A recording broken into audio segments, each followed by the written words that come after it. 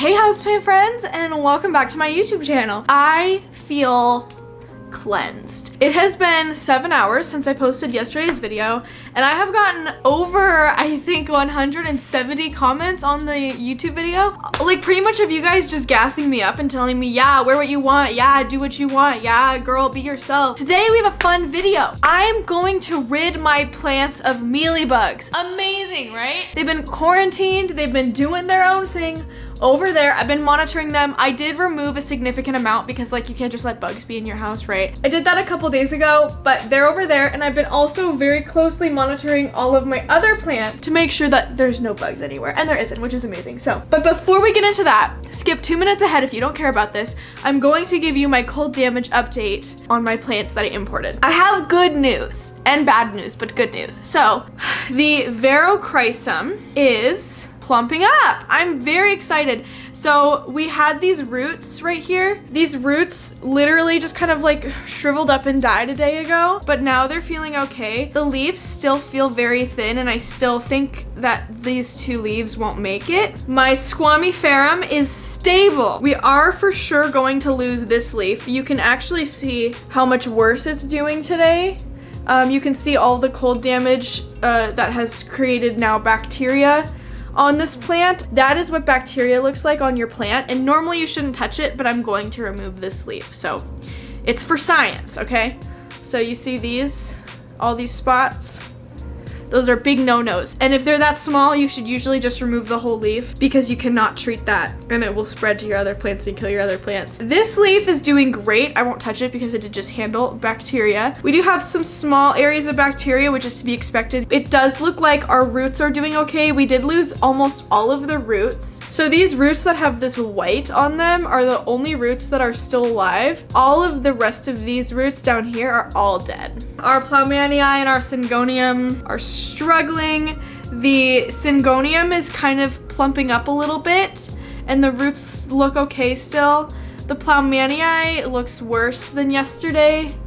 And the Chamberlainii is, I'm not sure yet. I think we need more time, but okay, I'm gonna set up for removing the mealybugs, and then we will get to work on that, and I'll show you exactly how I would do it. We're gonna be removing it from cacti and also plants, so you'll get to see how to do both. It's going to be very hard for you guys to see where the pests are. I'm going to zoom out and show you my tools I'm going to use. These sticks. These are very sharp sticks right here, and they're going to be used to get into the crevices. I'm also going to be using isopropyl alcohol and these Q-tips. So that's pretty much all I'm going to be using. You can use gloves if you want to, but you do not have to if you're not scared of bugs. I'm going to show you where they are. I need a monitor, dude. So right here, you got a bunch of these little teeny tiny white spots. These ones are not mealybugs, okay? This is a cactus that does have fuzz on it. Here's a really good example. This is a mealybug, and the rest of these things around it are not, okay? Right here. So, yeah, and then a bunch of them right here. These. And then there's a ton in here, kind of like sticking to the, let's see if we can't. There's a thing right here. This is a mealy. We're gonna take one of these paper towels, and what I do is I set this up and I wipe the mealies on the paper towel, because once you get the mealies wet with isopropyl, they kind of turn pink or brown or black. They won't be white anymore. So I'm going to put it on my Q-tip. Hopefully you can see that. Dab this onto the mealybugs.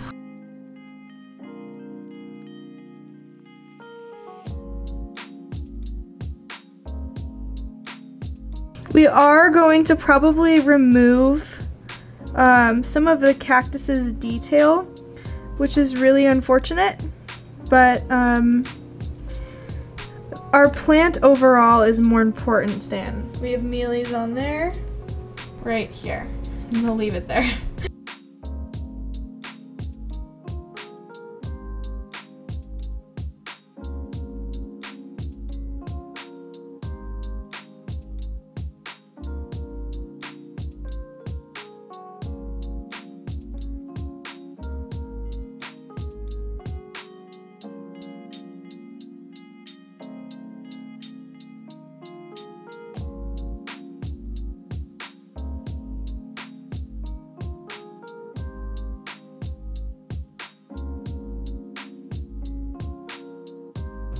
So now what I'm gonna do is I'm going to take this stick, and I'm going to scratch it up in between.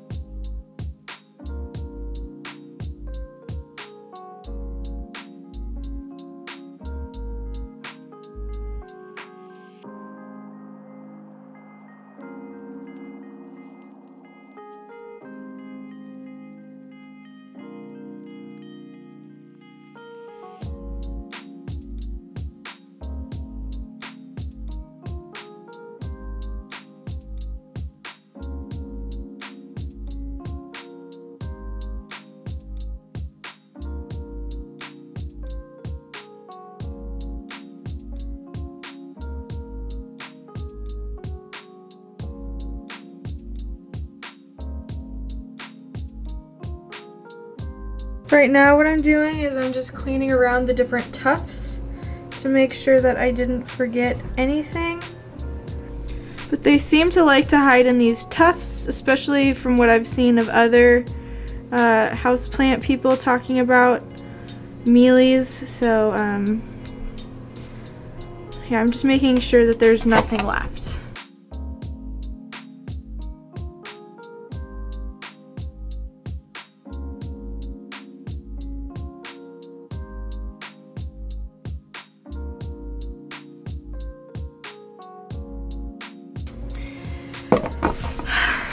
Okay, so at this point, I'm very certain that there are no more mealy bugs left on this plant. I haven't bought any plants that have mealy bugs, which means that they came from somewhere already in my house, probably eggs on the roots of some plant. So the plant that did have the most I did throw away because it was a very spiky cactus all around, and it would have been impossible. It was literally infested with mealies. Like, it was the most disgusting thing I've ever seen. So yeah, this had the second most, which is why we did it first. Now I'm going to show you another cactus example, and then I'm going to show you one plant example. But yeah, I'm pretty sure that this guy is good. Here's the amount of Q-tips I used and then some of the fuzz I pulled off. I did end up dumping my alcohol into a dish just to make it easier, so. Well, the two plants I had over there that I thought had mealies actually don't. So I don't have any house plants with mealies, which is amazing. So instead I'm just gonna show you how to remove them from a bunch of cactus. Yeah, well that makes me happy because it would have been cool to be like, here's how to remove them from houseplants, but it's honestly the same thing, so there's really not any nuance to removing it from a plant versus a cactus. Okay, so this one only has a couple. It wasn't that affected. We have one right here. And this one I'm going to have to use, ooh, this needs to be watered. This one I'm going to have to use the stick to get them out.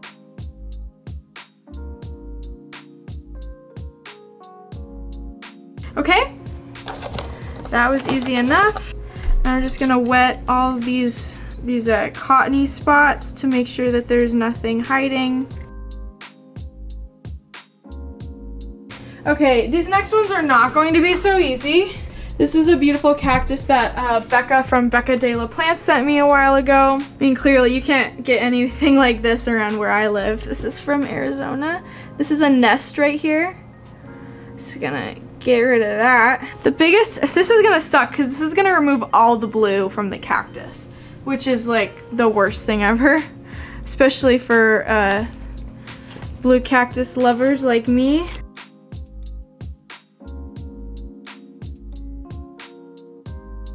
Thankfully, there's not that much on this cactus. On the very top, there's a couple.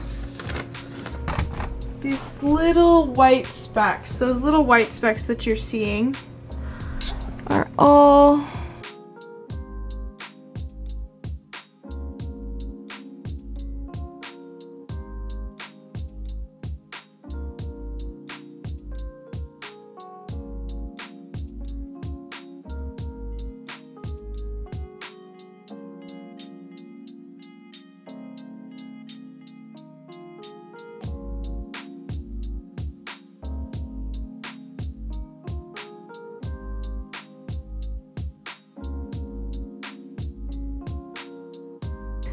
thought that like cacti could get mealies, right? So let's see if you can see them. Here's an obvious one. Down here. That guy right there. That's what bothers me the most, is I have no idea. This is what they look like when you get them with isopropyl. They won't be white anymore.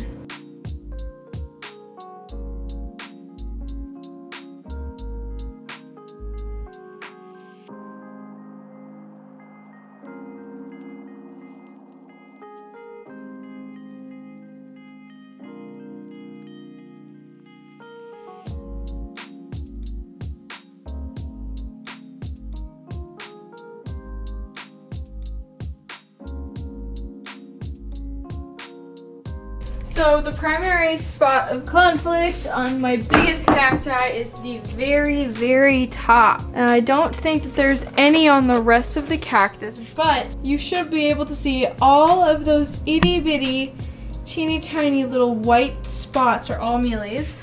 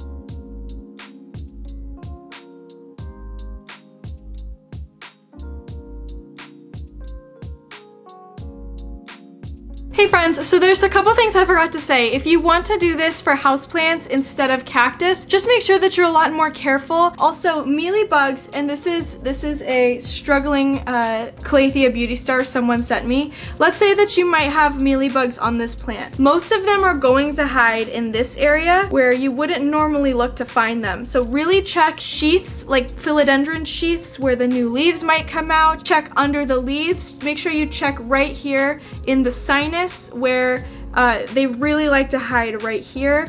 Use a little bit less. I would probably dilute the alcohol if you're going to use it on a plant, because obviously plants are not as strong as cacti. I'm trying to think. Mealy bugs are interesting little creatures that really like to hide. So even if you don't think that there would be any in your soil, make sure you repot your cactus anyways. Also, depending on the different plant that you have, you're gonna wanna dilute it a little less. Usually my rule of thumb for how you're gonna dilute isopropyl alcohol is the thicker the leaf, the less you need to dilute it. So something really strong like a Hoya leaf won't probably need to be diluted, but something really thin like a pothos or like a cebu blue or maybe a philodendron campos portoianum leaf, things like that, you should definitely dilute your mixture. If you don't want to use isopropyl alcohol, you can use a pesticide. I definitely prefer, if you're going to use pesticide, use a bonide mix. There is a bonide safe for the indoors houseplant pesticide, and those are really great. You can also use neem oil,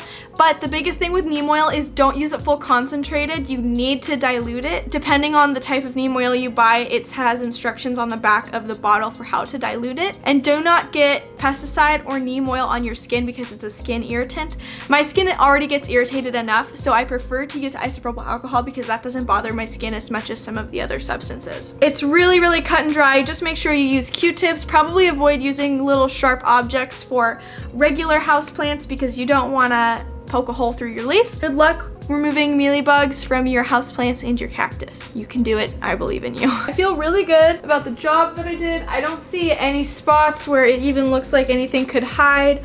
Definitely the hardest one to do was this one, just because they blend in so incredibly well. They were hiding in and around the puffs, and they were disguising themselves in with the design on the cactus. So I genuinely can't see anything else, so I will keep my eye on these cactus for the next few days. But yeah, thank you so much for watching this video with me. Oh, I forgot to turn off my light.